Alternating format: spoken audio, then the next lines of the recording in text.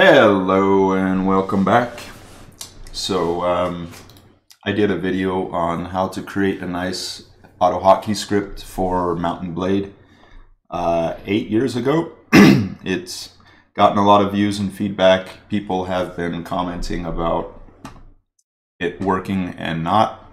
So I'm going to do a little bit of a better job today, give you the links to download the correct program, give you a copy paste of the script, download link of the script itself, and step you through how to tweak it so that you can figure out how you want to do your own things as well.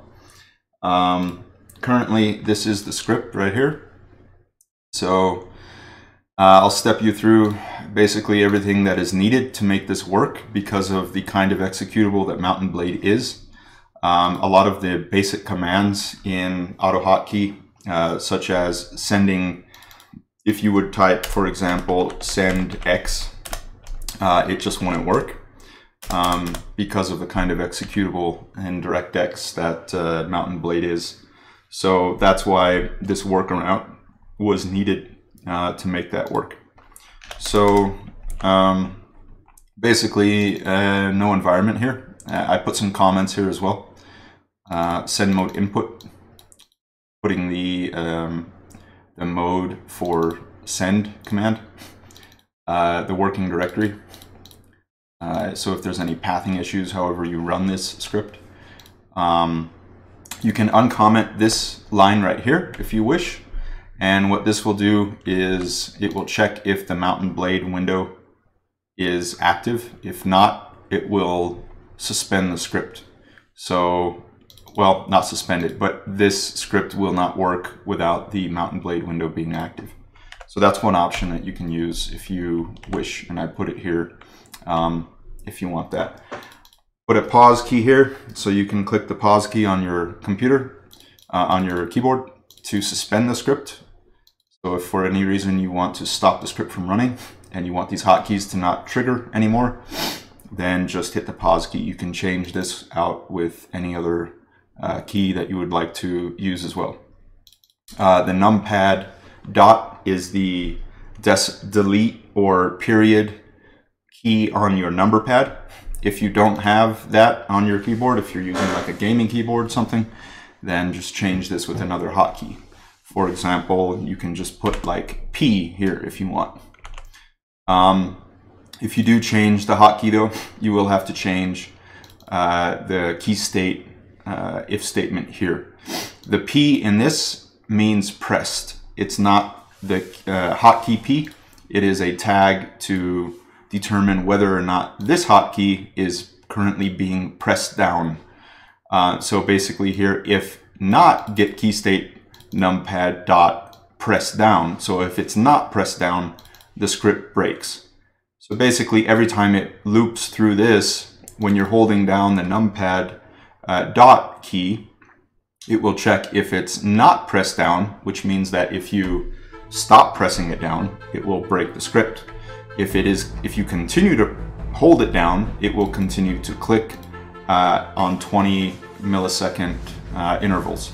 So it will click and then sleep for 20 milliseconds, and it'll be, you know, maybe 25 milliseconds because it needs to loop through this. So that is just a fast clicking script. If you need to click a lot of units over to a garrison or something like that. Ctrl-X is for ranking up units or for money. Let's see, what do I use this one for? I can't remember. I guess I'm not using that for anything right now. Okay, yeah, so I just put that as a placeholder if I wanted to use that later.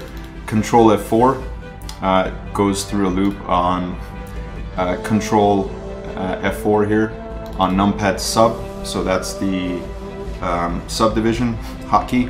This is the multiplication hotkey. This is the addition hotkey.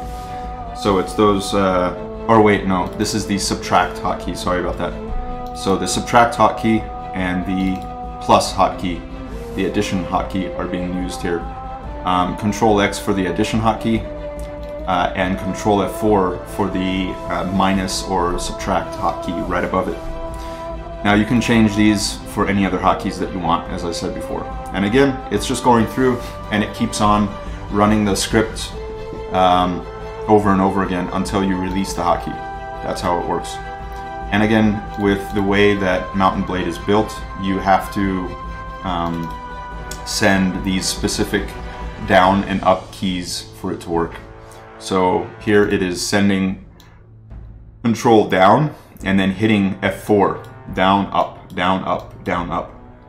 And then it will do Control up. But if you're still holding onto the hotkey when it loops around again, it will just put Control down again and then do that another number of times there. So that's basically the script. I will make a download link for this script on a paste bin for this video so that you can just copy and paste it. Make it an AHK file. So for example, I have here AHK, Mount&Blade AHK, and that's basically the script that I use for Mount&Blade. And to show you how it works in game, let's just go with, that was my latest.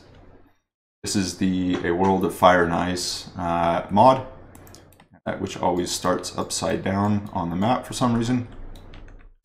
If you haven't seen this mod, pretty great mod. If you like Game of Thrones, definitely a big fan of myself. It's got White Walker events and everything like that. But let's jump to just demoing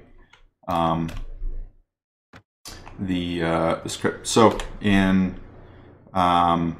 your inventory, you can just hit plus. Wait a second, it's not working now. I didn't run the script, that's why. Let's go back there. That.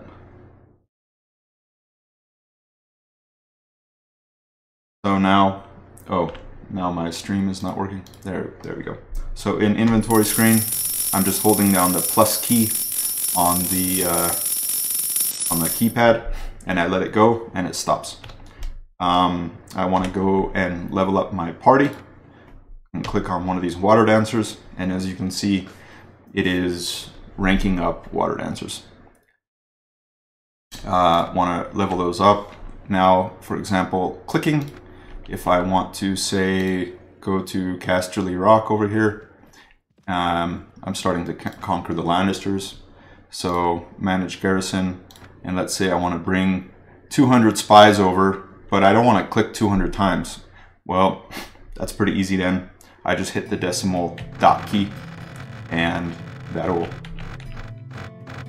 pushing it a little bit like this until I get it down to something reasonable, and then I can just click 10 times myself. So that's basically all you need in Mount&Blade. Leveling up as far as your character, wait, there we go.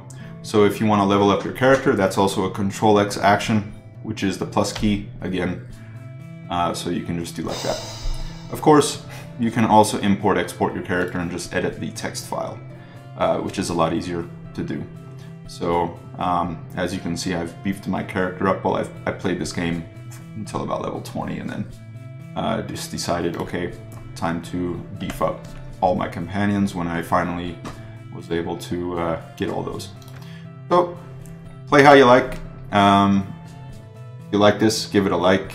The other video had quite a few views over the years and people were commenting, so hopefully this solves your problem, and thank you very much.